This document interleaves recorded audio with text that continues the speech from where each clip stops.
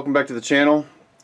Today I have a follow-up on a video that I made almost 2 years ago now, and in that video I turned a drum brake off a motorcycle, and it went fairly well. And I said at the end of that video that, you know, one day I would try it with a full-size disc brake.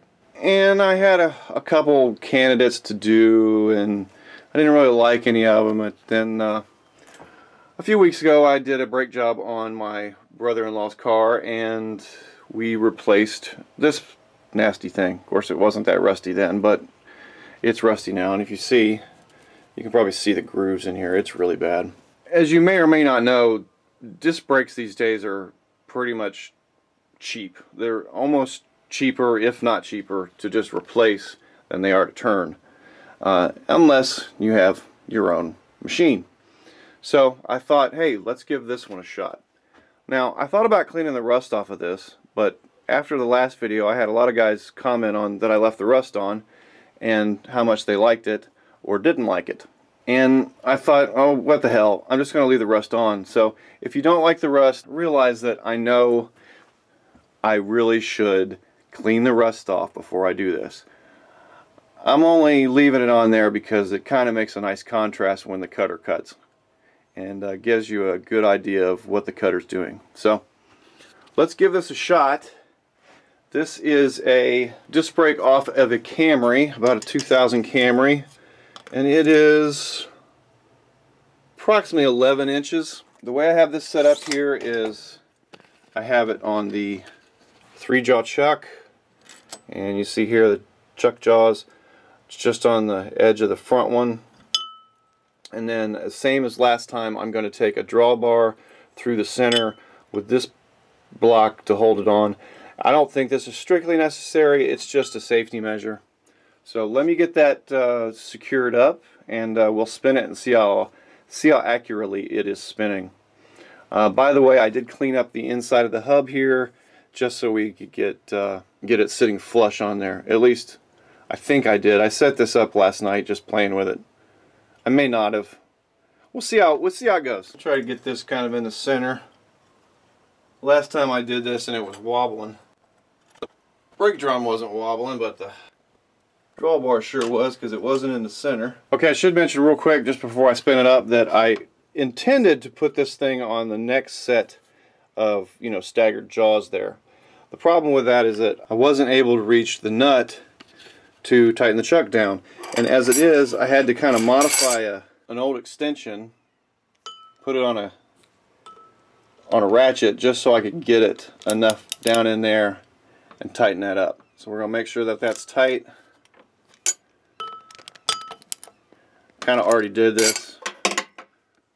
And then let's spin it up and see what it looks like. We are on the slowest setting, I think. Just got a bunch of dust in my face.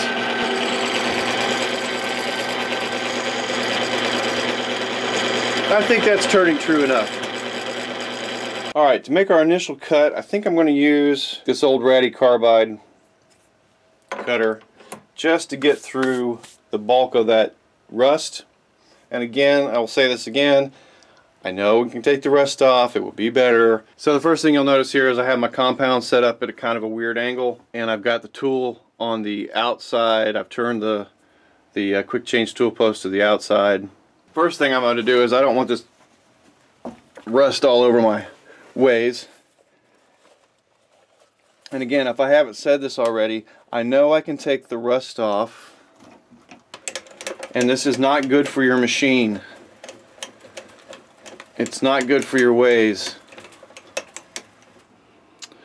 Yeah, I don't like that tool bit. It's not going to get me in where I need to be. Let me see what else I got. Alright, I think this one's going to work better. This one's also an old used carbide bit, and it more mimics the bit I'm going to use later to do the finishing, which is a carbide insert bit, TCMT. Alright, so let's see if this will reach in there. It doesn't quite go to the edge, so we'll turn the tool post just a little bit. Like so. not sure it's going to get into the center. I'll run that down just till we get into the center. It's just going to make it. Make sure we're not going to hit anything. Alright, I also need to make sure that I'm on center. I can do that with the center here. Grab a rule, bring it in. See if it's basically straight up and down. Needs to come down a little bit. Just a little. If you're not sure what I'm doing here, if you've never seen this way of centering a lathe bit before, it's just an eyeball method of seeing if you're on center. I'm looking for this rule to be straight up and down against the cut of the bit. If it's high, the ruler is going to go that way. If it's low, the bottom of the ruler is going to come toward me. If you watch enough YouTube videos, you've probably seen that about 15,000 times. Okay, I'm going to test this one more time just to make sure I'm not hitting anything.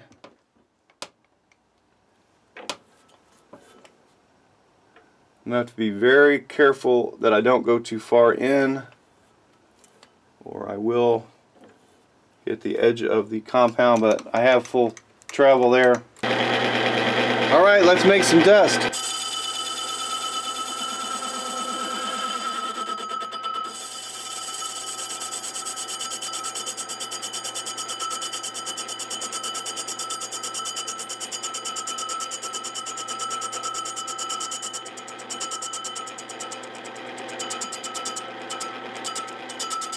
Now, the point of this exercise is just to see if it can be done. I have no intention of reusing this, so I don't care if I screw it up.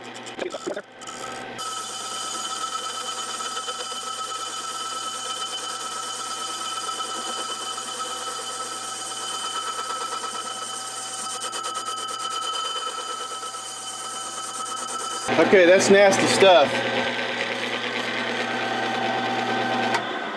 Let's see what it looks like so far. Better, but we can still see those grooves are really deep. But that is nasty stuff.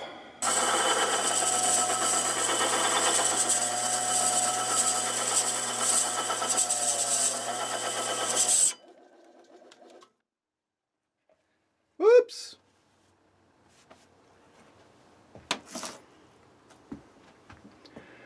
It did not like that. We got a digger. And that's a shame because it was actually going fairly decently, but it really dug in there, and I'm not sure if I moved what. Thankfully the belts just slipped. Let's see if we can finish off that cut though. That's it.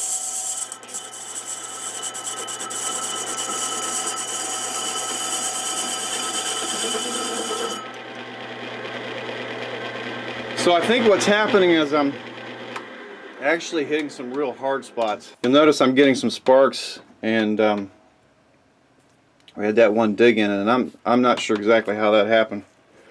I don't see anything that's moved. I'm going to change bits now. I'm going to go to the TCMT bit to do more finish, because we're actually pretty close to what a finish would look like on one of these.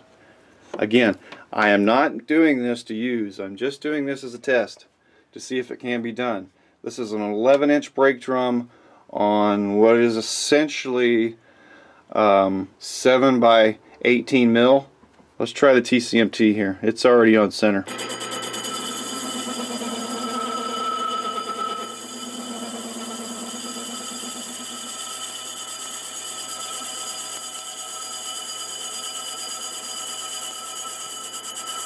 Alright, I had stopped during that last cut because it was killing me with the chips coming off. Not really happy with the finish. I mean, it's working, you know.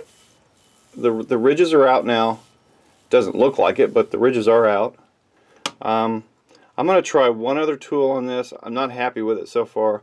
I'm not sure the tool I have is going to be able to do the whole thing, but I can do part of it just because of the shape of the tool. And just to just to kind of finish this off to see if it's even worth it. At this point, I'm going to say I'd rather spend the $40 on a new brake rotor than even attempt this.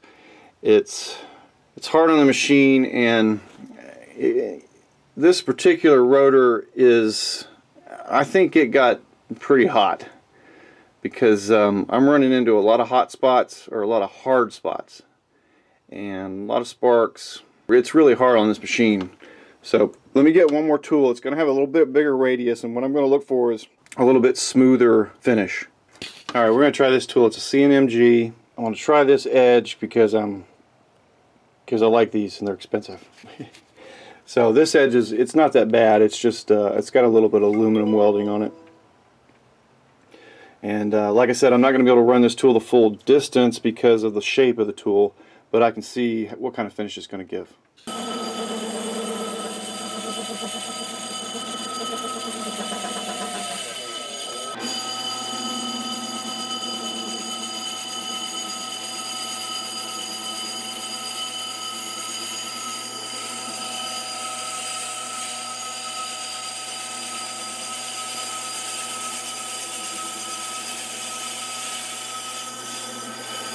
Alright, I hope you guys are appreciating this because I'm getting pelted with this stuff, but that is definitely a much better finish. You can see the difference there between the two finishes. This is very rough. This is still has a bite on it, but it's much smoother. I think that's a winner. I think with the right profile to get back in that corner, this is the type of tool that you want to use. It's got a larger radius on it. And with that, I think that would actually work. I think we could make that work. Still really hard on the machine. It's a lot of load to get through those hard spots in a few places. But, you know, it would work. In a pinch, it would work, absolutely, if I had to. So, there you go, guys. Doing a big rotor on a little machine. You can see how big that rotor is compared to the machine. It can work. Got to have the right tools, and you got to not be standing where I was standing when I'm holding the camera doing this. But anyway, guys, I hope you got something useful out of that, and or enjoyed it. Either way, seeing my machine lock up, I'm going to have to check my belts. I may have burned a belt. That's okay. I've got spares. It's all in the name of science, right? Or machining. It's not really science. Anyway, appreciate you guys watching. As always, thanks. Bye.